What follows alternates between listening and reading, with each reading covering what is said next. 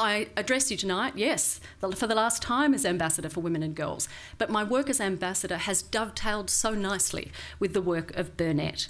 We know that gender inequality around the world continues to have a negative impact on health outcomes. We know that health programs that effectively address the gender inequalities actually lead to better development for all. You've heard about the unique position that the Burnet Institute holds in Australia, in fact probably in the world, the fact that it is a medical research and public health institute, but at the same time a DFAT recognised NGO that works in many resource-poor communities in our region. So tonight, ladies and gentlemen, it's exciting to be talking about the elimination of diseases. With advances in drug therapies, diagnostics, improvements in prevention and care, we've seen the lives of many millions saved, but we still have a long way to go. Globally, we know these infectious diseases still account for around 4.5 million deaths.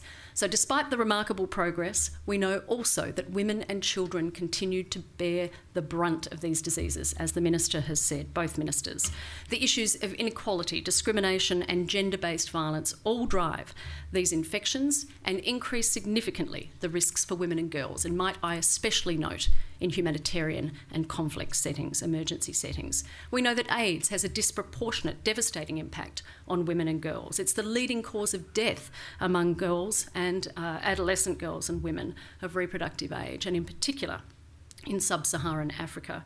We know that women and adolescent girls are twice as likely to become HIV positive than boys of the same age. Worryingly, around 28% of those girls have no knowledge as to how to deal with HIV, so education is also critical.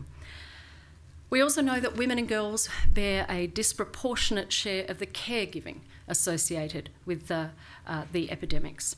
TB, among the top 5 causes of death for women aged 15 to 44 in low to middle income countries around the world, and a leading cause of death among HIV positive people. So, elimination. It's only because of the impact of medical research, public health policy and practice, and because of the exceptional work undertaken by institutes such as Burnet.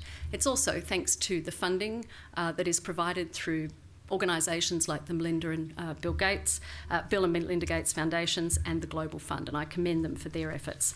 So what do we need? A coordinated and collaborative strategy. So like the Minister, I congratulate Burnet not only on the 30th anniversary, but on its newly released elimination strategy. It will create a two-way pipeline where research discoveries are tested in the field and field programs inform research through long-standing connections with vulnerable target populations in Australia and across PNG and Myanmar. So, ladies and gentlemen, for 30 years, the Burnet has demonstrated forward thinking, operating at the cutting edge of research and in the field among communities around the world who've been significantly impacted by these infectious diseases.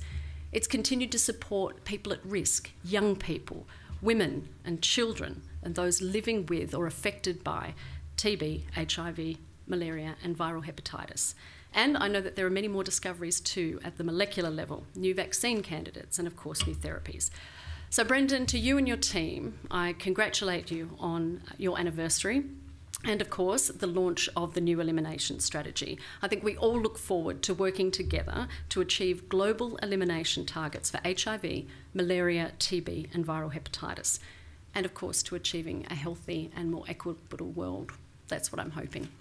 Ladies and gentlemen, happy birthday Burnet, and thank you for being here.